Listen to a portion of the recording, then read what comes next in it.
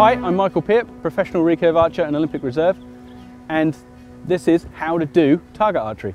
Well, as the name suggests, target archery means that you're shooting at a target, because some other forms of archery shoot at photos of animals and foam targets made into the shape of creatures and things like that. Target archery, we shoot at a target at set organised distances and for set numbers of arrows at those distances.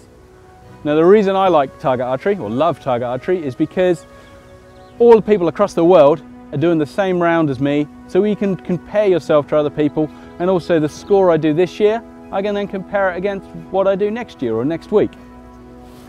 Now, as you can see from the target face, we've got a gold, a red, a blue, black and a 1, split into 10 scoring zones, starting with 10 points for the centre and 1 point for the outer ring. There's also an X ring in the dead centre, just in case we have any tie breaks.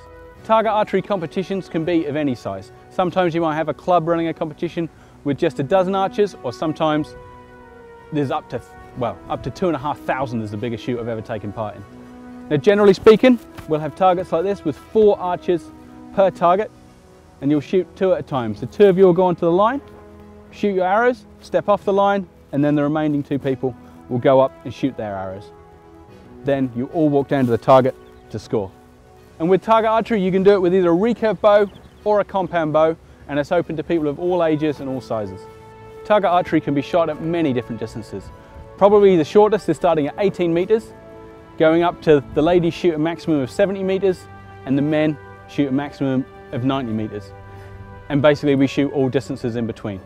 Normally, during the indoor season, we shoot 18 metres or 25 metres indoors, just because we can't find halls big enough to shoot 70 metres.